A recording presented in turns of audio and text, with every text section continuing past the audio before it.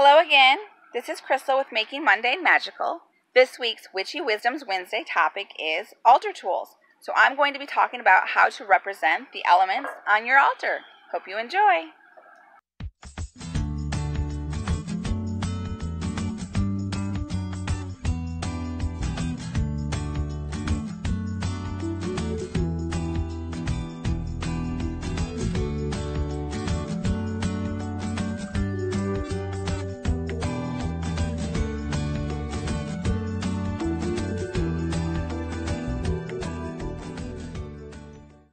Welcome back. As a reminder, we're talking altar tools, and I'm specifically speaking about representing the elements on your altar. So for earth, right here I have this adorable gemstone tree. This is actually from my children's altar kit that we got. For earth, the traditional tool is the pentacle, but you could also use anything from nature. You could go out into your yard and collect rocks, acorns, flowers. I like to change it up seasonally, so use acorns in the autumn, flowers in the spring. You could go with a simple tarot card to represent.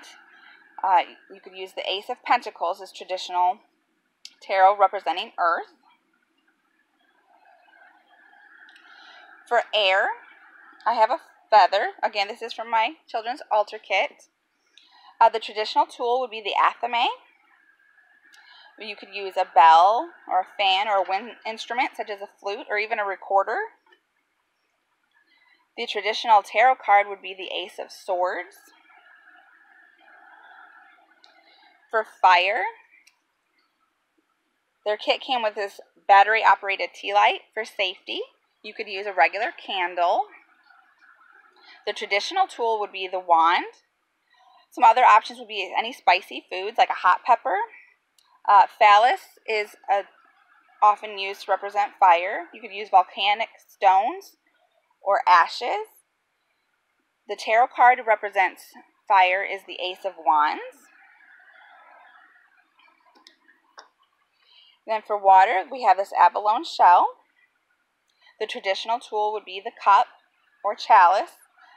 Some other options would be driftwood. You could use a fish figurine. Many people use a mirror to represent water. The tarot card would be the Ace of Cups. I'm going to give you a couple different options too if you don't want to use specific items, or maybe you're in the broom closet still. You can get real simple with shot glasses, one for each element. This here is actually a repurposed Glade candle holder. Once it was burned out, I just cleaned it up. Here I have salt for earth. You could also use soil or sand. For air, I like to use incense or essential oils for the aromatherapy, which you could just put on a cotton ball or one of those special pads for essential oils. And I like to do either a seasonal blend or a blend I'm using for the Sabbath that we're celebrating. For fire, just a candle, a lit candle. Like I showed, the tea light is a safe option if you can't have fire or open flame. Otherwise, you could just use a regular candle. White is your general substitution for any color, remember that. And this is just a candle holder I got at the Dollar Tree.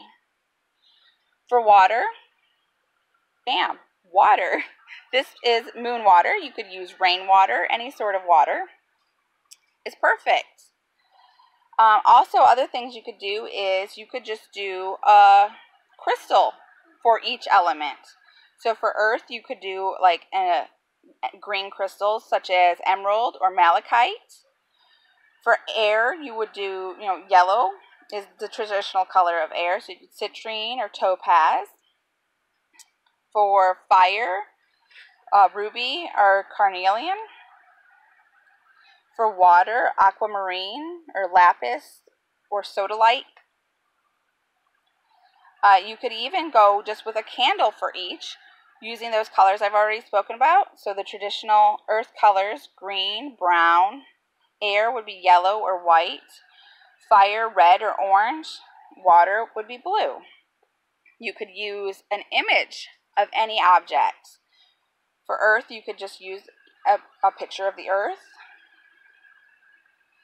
For air, clouds. Fire, a campfire perhaps. For water, a picture of the ocean or a river. You could also, if you could just use pictures, or you could decorate a tile to represent each element. Alright, so I hope I've given you some different ideas, and I'd love to hear in the comments below what sort of things you use to represent the elements on your altar, if you do. Thank you. As always, like the video if you enjoyed it. Subscribe to the channel if you'd like to see more content. And of course, I'm going to put the links to all the other contributors to the Witchy Wisdoms Wednesday in the description. Please go check them out. Thanks, and have a great day.